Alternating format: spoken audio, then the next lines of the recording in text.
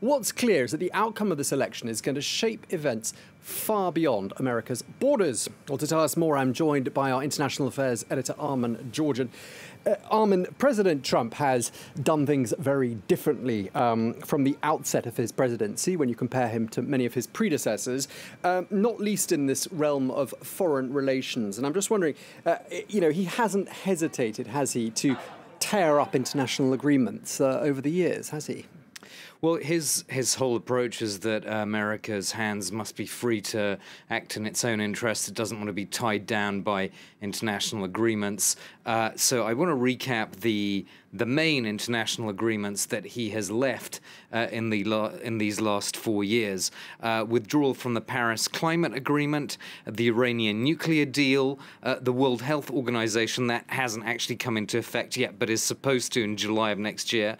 Withdrawal from the Trans-Pacific Partnership, UNESCO, the UN Human Rights Council, and ending funding for the UN Relief and Works Agencies. So you can see really not a fan of the UN Trans-Pacific Partnership, obviously emblematic of the kind of multilateral trade framework that he doesn't like. And those first two, the Iranian nuclear deal and the Paris Climate Agreement, are obviously of key importance to the traditional EU allies of the US, such as France and Germany. So I'm sure that France and Germany will tonight be hoping for a Biden presidency, which obviously would go back into the Iranian nuclear agreement and the Paris climate agreement as well.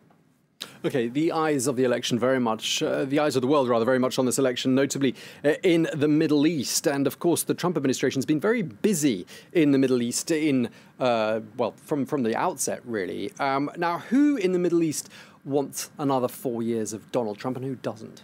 Well, essentially, if you look at any Middle Eastern leadership that had problems with the Obama administration, and things have been smoothed out during the last 4 years of Donald Trump's presidency. So that would be Benjamin Netanyahu of Israel, who had difficult relationships with democratic presidents.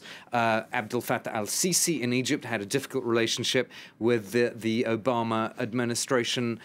We've had the Saudi leadership as well, which there was some rocky patches. Things are much smoother now since Donald Trump's been in office.